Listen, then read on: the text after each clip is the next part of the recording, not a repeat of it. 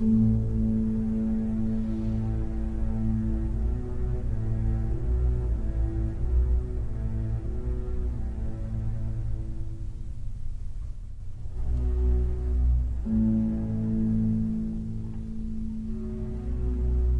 aber denke dir so ein großes Werk. Imagine a work so large that it mirrors the entire world. So said Gustav Mahler, a visionary composer who sought to create a new kind of music of such immensity and scope that it could invoke the very forces that created the cosmos.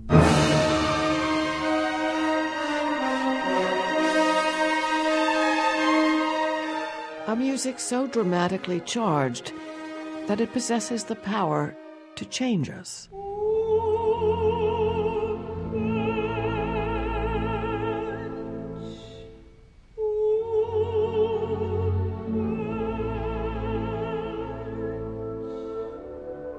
In Mahler's Third Symphony, a voice intones the great questions of existence. O man, beware. What does deep midnight tell us? We yearn for happiness and life, yet there is suffering and death. Seeking answers to life's contradictions, Mahler tapped the wisdom of a living planet. Es ist kaum noch mehr Musik. It isn't music anymore, but rather a mystical, immense sound of nature. Can music shape a world and reveal life's deepest secrets? Will we be changed by entering that world? Mahler's epic journey begins with the creation of the cosmos.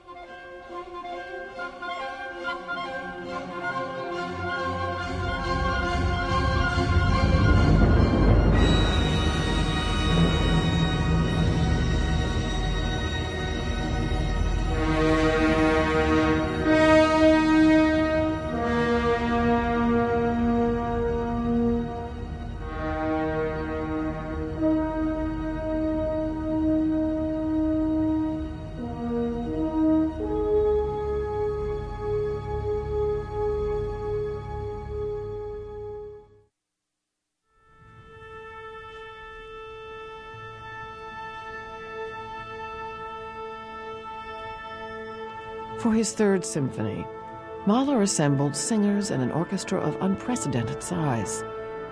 They perform what Mahler described as a musical poem that travels through all the stages of evolution. The first movement alone develops two immense themes: the creation of the world, which he named Pan Awakes, and the relentless self-assertion of life, called Summer Marches In.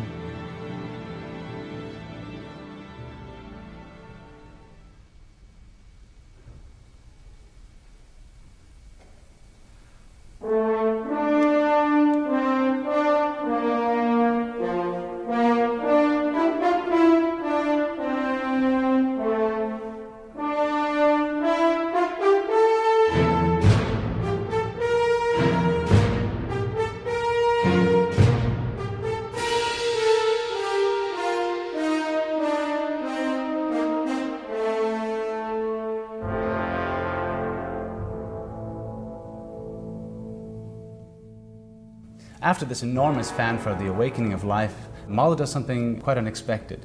All of the energy dissipates down to almost a quiet rumble. And he reduces the musical elements to the barest, the most essential gesture of difference, and that is the notion of oscillation.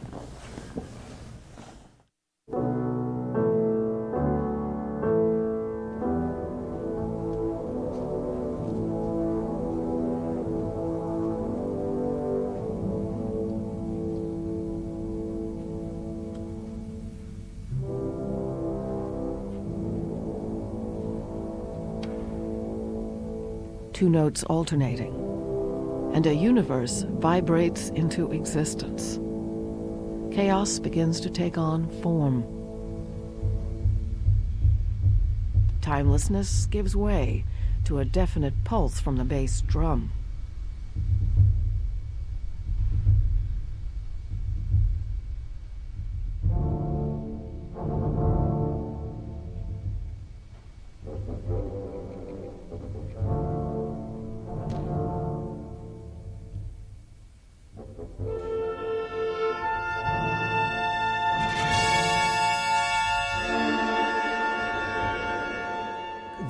is a lot of rather disconnected bits and pieces of musical material, none of which have long life. They're rather like those primary particles that we know about from physics that don't exist for very long.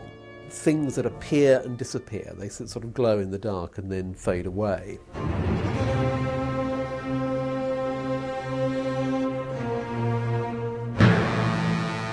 Aber nun ist es die Welt. Out of unfathomable silence, it is the world, nature as a whole, that is awakened into tones and sounds.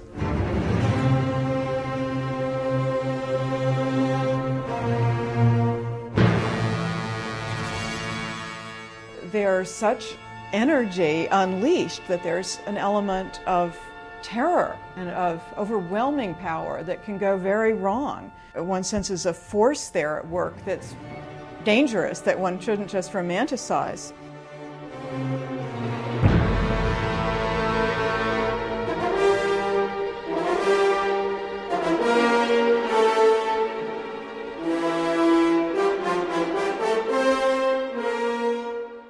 Mahler thought of calling this first movement what the mountains tell me was Felsengebirge mir erzählt, the cliffs, rock. And it's not coincidental that in Schopenhauer's philosophy there's a very hierarchical description of life that begins with inorganic matter, in fact, with rocks. The ideas of the German philosopher Arthur Schopenhauer deeply influenced Mahler and help explain much of the conflict in his Third Symphony. According to Schopenhauer, the universe and everything in it comes into being through the action of a single underlying force he called the will. Why do we live? Why do you live? Why do you have to live? It is the will to life that makes you want to live. The Schopenhauerian picture suggests that the whole world of created matter is brought into being by an underlying will, which then turns itself into individuated matter, which is things and organisms. All plants, all animals, all human beings are driven forward by this invisible force, by this overwhelming force. The will has a single purpose: to propagate and perpetuate itself. This it does through ceaseless competition and struggle. As unwitting agents of the will, all living creatures are doomed to a narrow, limited experience of the world. Only the artist, Schopenhauer believed, has the power to perceive a deeper reality not deformed by the will.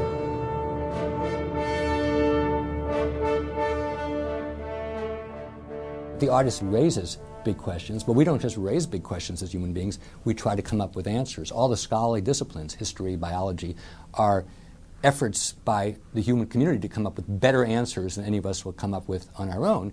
Mahler, being a master of the musical idiom, his answers to the existential questions were musical answers.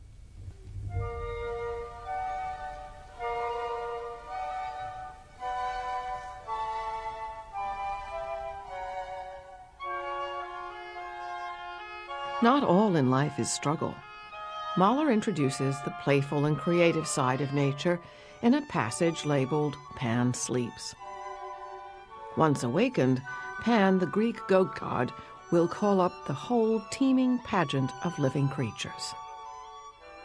The Romantics loved the metaphor of Pan as this deep terrestrial spirit whose name in ancient Greek means all.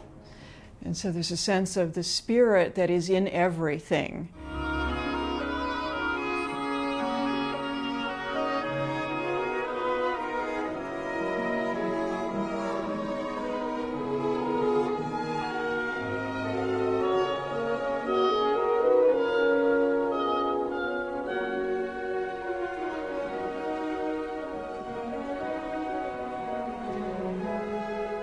Pan's melody, which we now hear in the cellos, keeps shifting shape, eventually taking the unexpected guise of a marching band.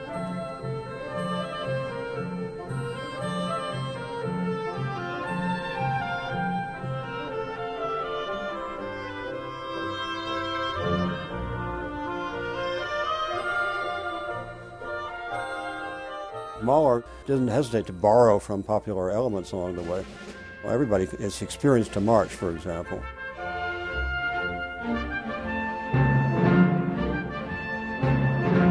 Marching band music awakens in us the experience of watching a marching band go by, of participating in something with many other people.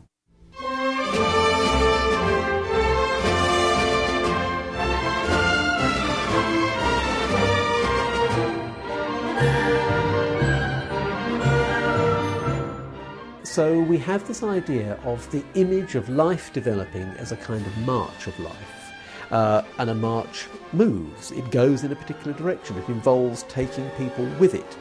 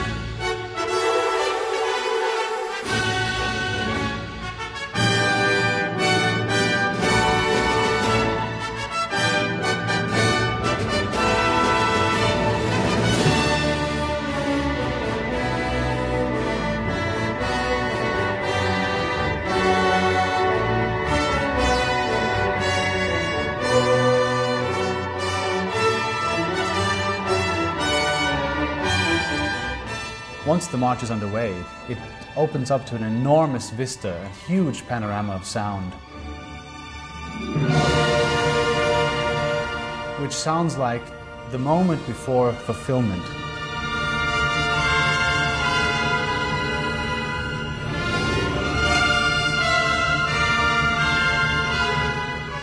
Just as we think we're going to reach the top, it all collapses.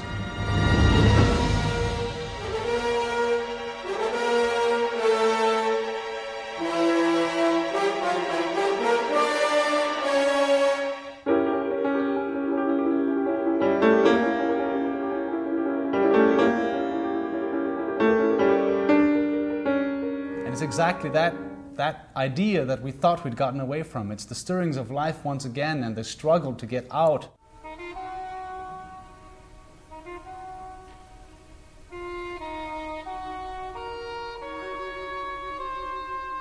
The stirrings of life must break out of their frozen prison.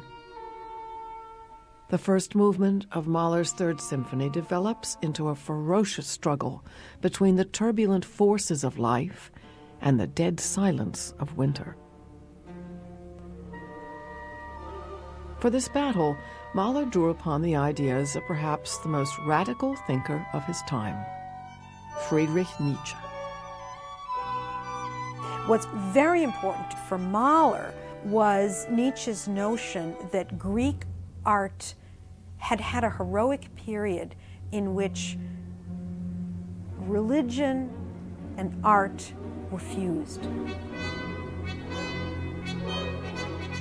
In the philosophy of Friedrich Nietzsche, Mahler saw a connection between the creation of the universe and human creativity. Nietzsche wrote that art arose from the interaction of two contrary forces, represented in Greek mythology by the gods Dionysus and Apollo.